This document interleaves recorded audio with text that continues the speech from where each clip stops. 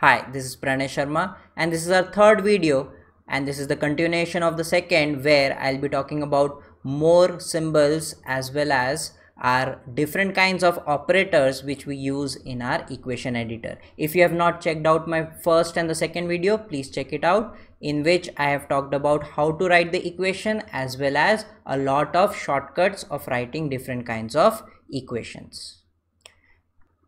Now here we'll talk about our exist symbol first, where we'll say backslash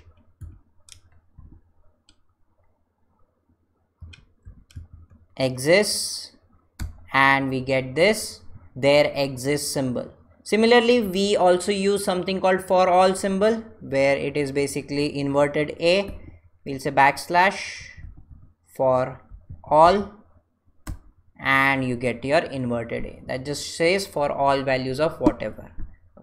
We have congruent symbol. For congruent symbol, all we use is backslash cong and we get our congruent symbol. You might need upward arrow, downward arrow.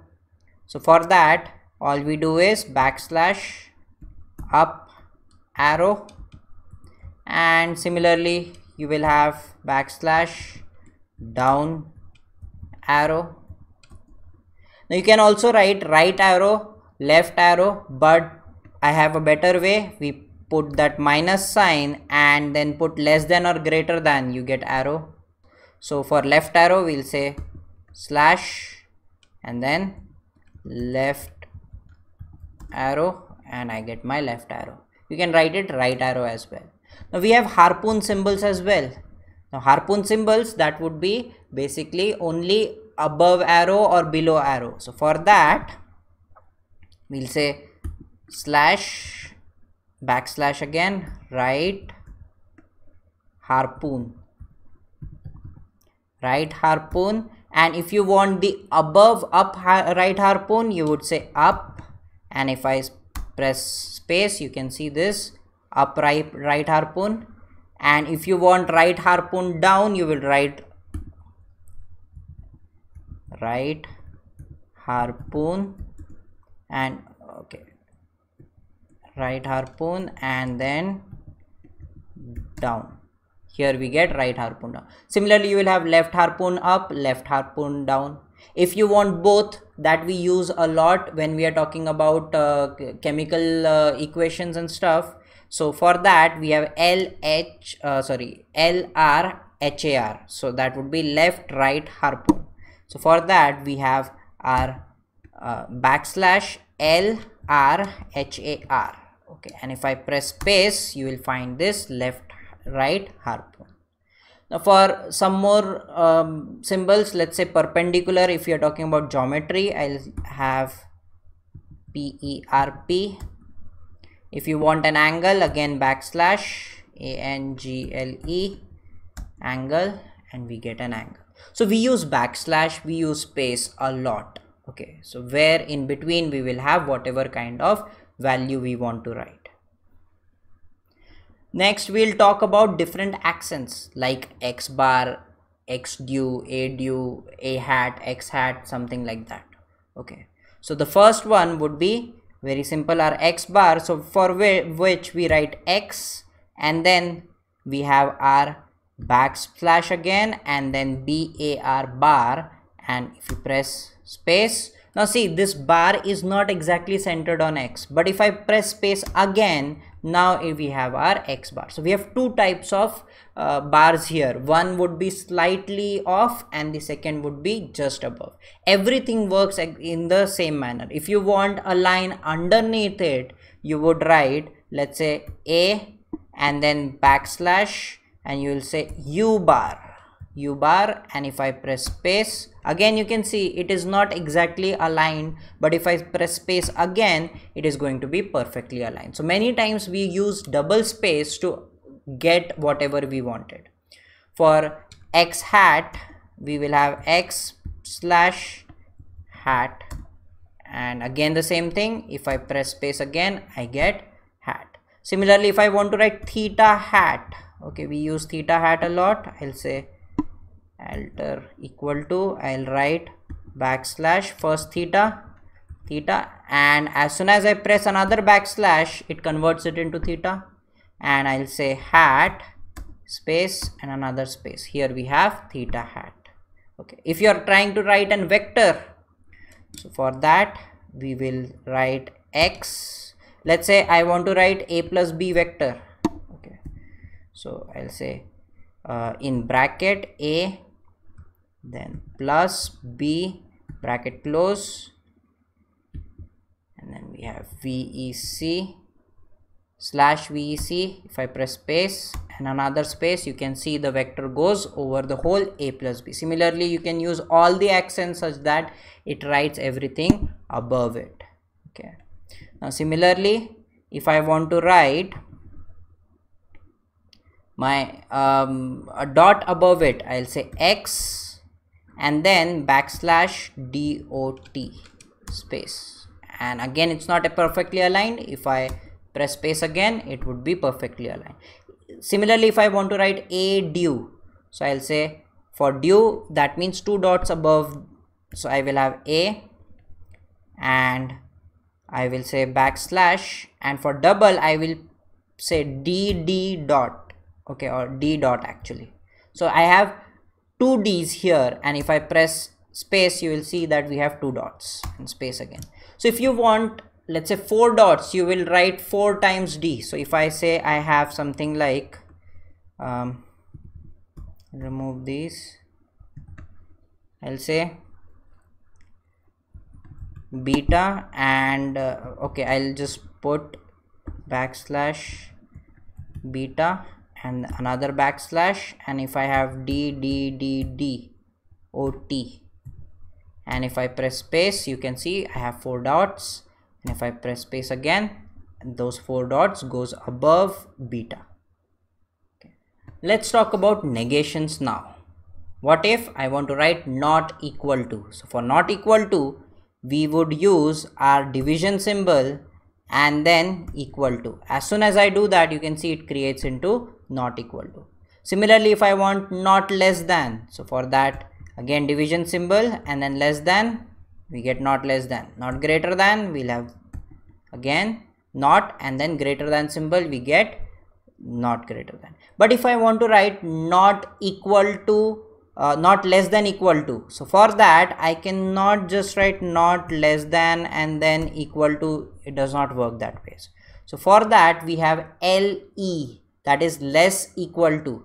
So we'll say first not, that would be given by division, and then we'll have backslash, and then we'll write LE. LE means less equal to, and if I press space here, I get not less than equal to. Similarly, if I want not greater than equal to, it should be GE.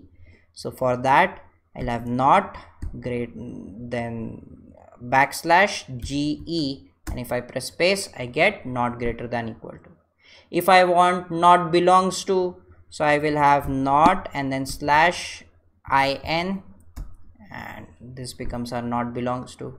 If I want not congruent, so for that I will press not, for that this, and then for the similarity sign and then equal to sign, I get not congruent. If I want not subset, I will write my not backslash and then subset. Similarly, if you want not subset equal to, you will have subset EQ. If you want not superscript superset, you will write superset. If you want not superset equal to, you will have superset EQ. Okay, so that is how we write different negations.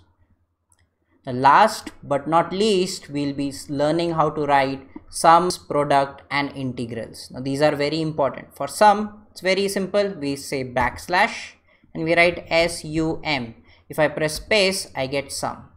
So if I want to write sum x, this is how I write it. But if I want to show the limits, sum going from 1 to n, so for that what we'll do is we'll say backslash SUM and then underscore, I'll put bracket, I'll say I is equals to 1 and I close my bracket and then raise to, and I'll press capital N. If I, after this, if I press space, you'll see I get a bigger symbol of I going from 1 to capital N. Okay. Now if I want bigger symbol, but I do not want to write any limits. Okay, so like I will just say my x underscore I. Okay, this is how we would write our sum. But if I want bigger sum, but if I do not want any limits, for that I'll just write backslash sum, and if I press space I get a small summation. But if I press space again, I get my bigger summation without any limits. If I just want lower limit, if I want to write for all values of x, so for that I'll say backslash sum, I'll say underscore capital X. If I press space, I get only the lower limit, no upper limit. So these are the different ways we can use our summation. Now very similarly, we can use product as well. Okay, so whenever we want to write product, that would be our capital Pi. I'll say backslash and PROD. For that product, I have PROD, and I'll say underscore product of, in bracket I'll say, let's say I is equals to 1 to, if I am going, let's say till infinity, so I'll say raised to, if I want infinity I'll say backslash INFTY, and when I press space and another space, I get my I going from 1 to infinity, and this is nothing but pi. Pi means product of all values of all, let's say f of x underscore I. So this becomes my product. Okay. Similarly, you can use your union, and so for union you will have backslash big cup, and if you want you can write underscore underscore, let's say again I going from 1 to, if I am going till say capital N. This is how we get our big cup. Similarly, you will have your big cap. Okay, then I will talk about integration. So for that we have backslash INT. If I press space, I get an integration sign. If I press space again, I get a bigger integration sign where I can write my f of x dx, right?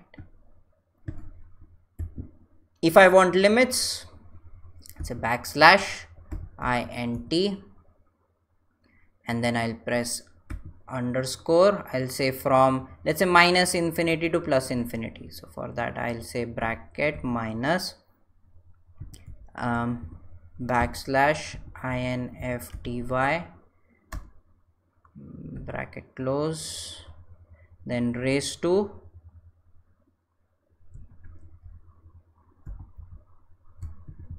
backslash INFTY, and here we get from minus infinity to plus infinity, and whatever our f of x dx. This is how we'll write our integration symbol. Now if you want two integration symbol, you can definitely write integration and then write integration again. That would be your integration and then again int. You can definitely write it this way, but a better way would be, we'll be using multiple i's. So we'll have backslash IINT. If I press space, we have two integration. If I press space again, they become bigger. Okay. Clearly, if you want limits here, you will have to write them separately. But if you do not want limits, you just have to show double integration. This is how we will be showing it. Then we have our circular integration as well, that is used in geometry. Okay. So for that, we'll have backslash OINT. and if I press space, I get this. Again, if I press space, I get a bigger one. Now if I want double, again, how many ever integration you want, you will put that many i's in it. So I'll have backslash, okay, plus backslash INOIINT,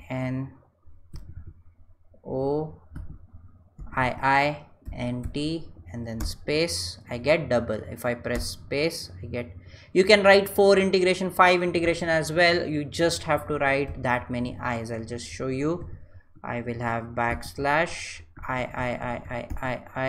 INT, and if I press, I think it works till 4. Definitely works till 4. Yes, I guess after that you cannot write it. Okay, you can work up till 4 i's, 4 integrations.